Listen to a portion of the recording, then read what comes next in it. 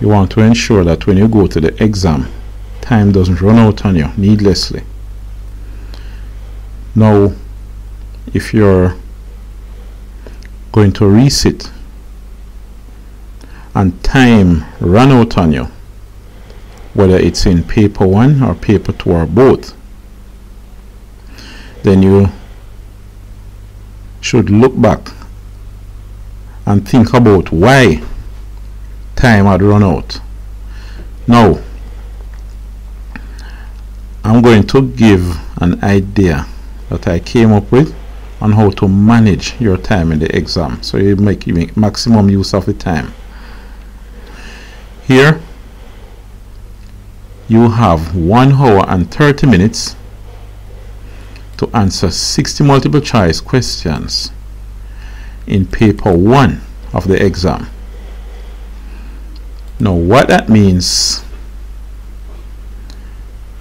is that you have 90 minutes to answer those 60 questions. So you have 90 minutes divided by 60, which is 9 over 6. It is 29, 3 over 2. So you have 1.5, 1.5 minutes per question. So for each question you have on average 1.5 minutes. Now, what that means is that for some questions which you can answer probably in less than 20 seconds, you answer them and move on, leaving you more time to answer each of the other questions further down. Alright? Now, let's say it's a morning exam and the exam starts at 9 o'clock. It would end at 10:30 at 1.5 minutes per question. It means at question number 10 you should be at or below 15 minutes. So for every 10 questions you answer, you should have no more than 15 minutes gone. Alright? So at 9:15 you start at question 1. At 9:15 you should be at about question 10. At 9:30 you're looking at question 20.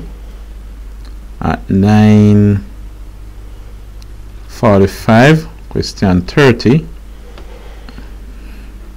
At 10 o'clock question 40. And right at the end, no, 10 o'clock, then 10:15, not at the end yet. At 10:15 you would be at question 50, and at the end at 10:30 you would just finish at question 60. Alright? So what you do, you start. When you answer 10 questions, you glance at the clock. When you reach question 10, you glance at the clock to see if 9:30 had passed, if 15 minutes had passed. If you're at question 10 and it's showing 9:16, 9:17 or so, it means you're running behind time. You need to speed up.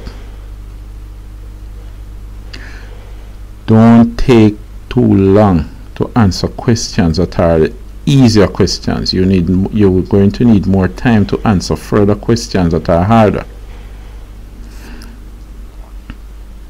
Every 10 minutes, 15 minutes. So at question 20, when you reach question 20, you glance up at the clock. It shouldn't reach 9:30 yet. If 9:30 had passed, if it's 9:32, 9:35, 9, even later 9:40, you're running behind. You need to speed up. Alright? It's 1.5 minutes per question, which means 15 minutes for every 10 questions. At question 30, 9:45. At question 40, 10 o'clock. Shouldn't pass 10 o'clock. If it's 10 o'clock, or before 10 o'clock at question 40, you're on track. Alright? So you keep at that. Don't allow time to run out on you. Now, let's look at paper 2. That's done in the afternoon.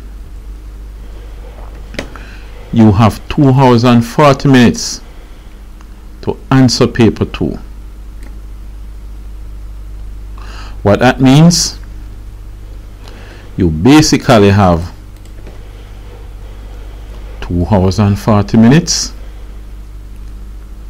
It's 60 minutes plus 60 minutes, that's 120 minutes plus 40. So you have 160 minutes. 2 hours, that's 120 minutes. 40 more, that's 160 minutes to answer 10 questions. Here, this paper consists of 10 compulsory structured type questions. Now, if you should start on time, what that would mean is that you have 160 over 10, which is 16 minutes per question. However, it's not so straightforward. What I advise,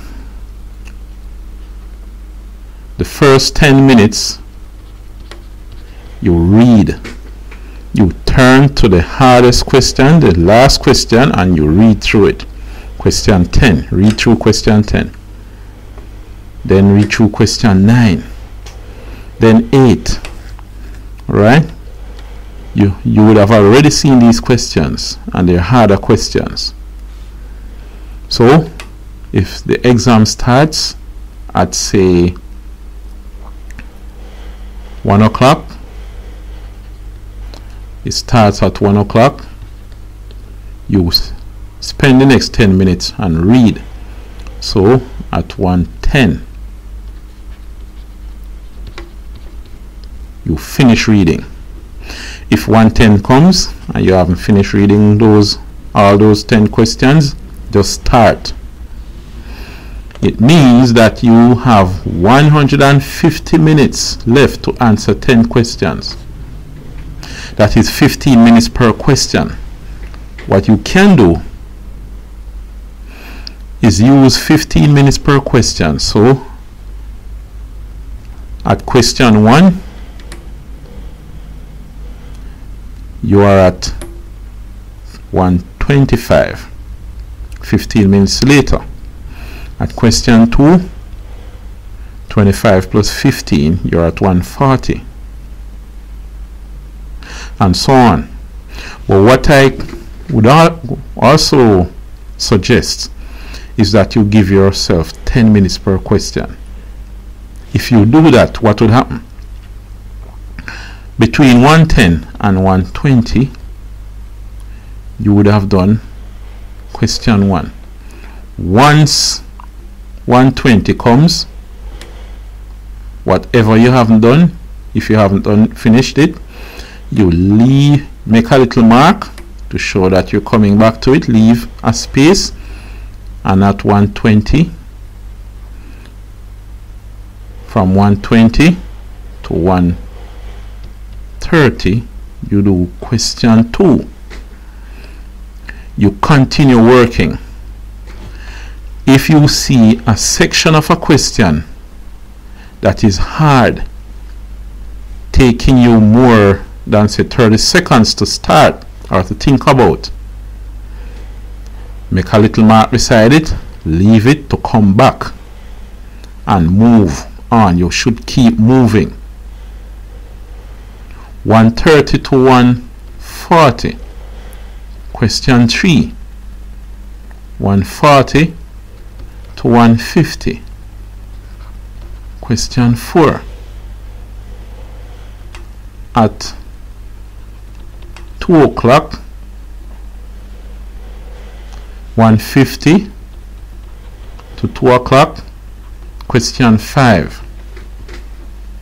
10 minutes per question. Whatever you haven't done, you leave out. Make a little mark to come back to it. Leave a space to come back to it.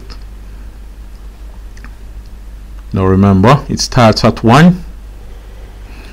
At 2 hours and 40 minutes, it means that you're going 1 to 2 to 1, 2, 3. At 3:40, you would finish at 3:40.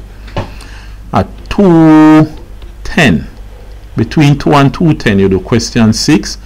Between 2:10 and 2:20, question 7.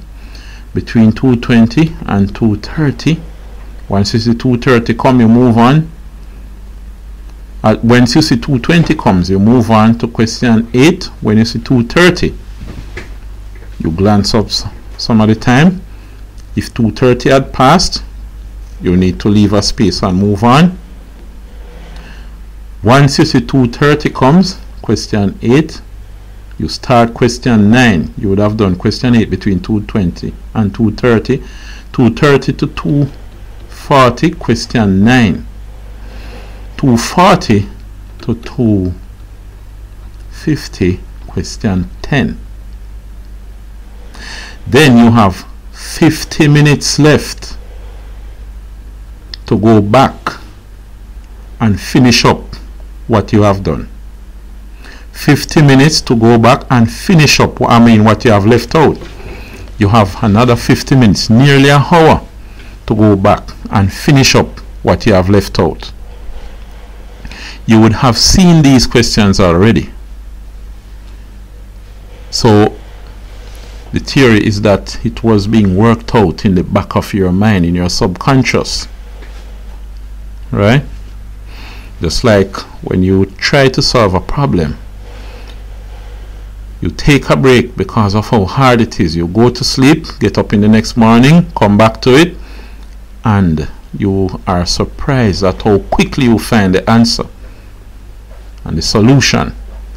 Your subconscious mind was working it out in the background. So you go back and you finish up whatever you left out. It means that you did not spend the entire exam time on a hard question, or too much of the exam time on a hard question. Meanwhile, time is running out and there are questions that you could do waiting for you, and you did not get the opportunity to touch them, or you did not get the opportunity to spend quality time on those questions. You don't want that.